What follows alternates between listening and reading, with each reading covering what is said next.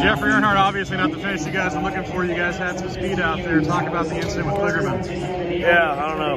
It's pretty self-explanatory. He tried to clear himself, and he wasn't clear. Can't fix stupid.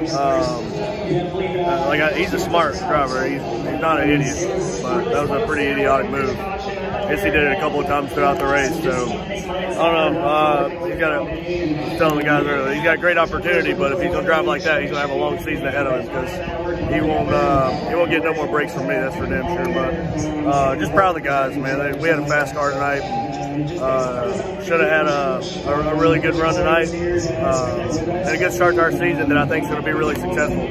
But got screwed over by some knucklehead that apparently forgot how to drive. So get a big time ride, your head gets a little too big, I guess. I don't know. But like I said, he's not that dumb, but he sure acted like it tonight.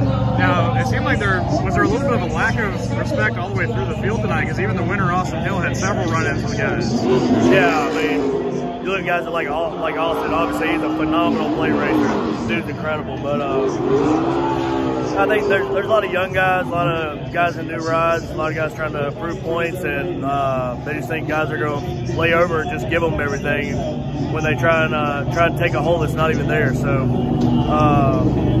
first race of the year, what are you gonna do? You know, it's part of it. We've been sitting on the couch for too long. We get out here and we're all amped up, and it happens. But a lot of that stuff could be avoided. But I think it's mostly just young guys, new cars, new rides for guys, and creates people with excitement and chaos. And I saw right after the race was over, you got out and you were storming that way like you're going to do something. NASCAR said to hold off while they were making a decision.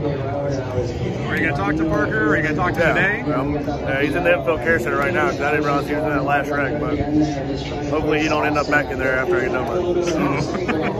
Thanks, Jeffrey. Thank you.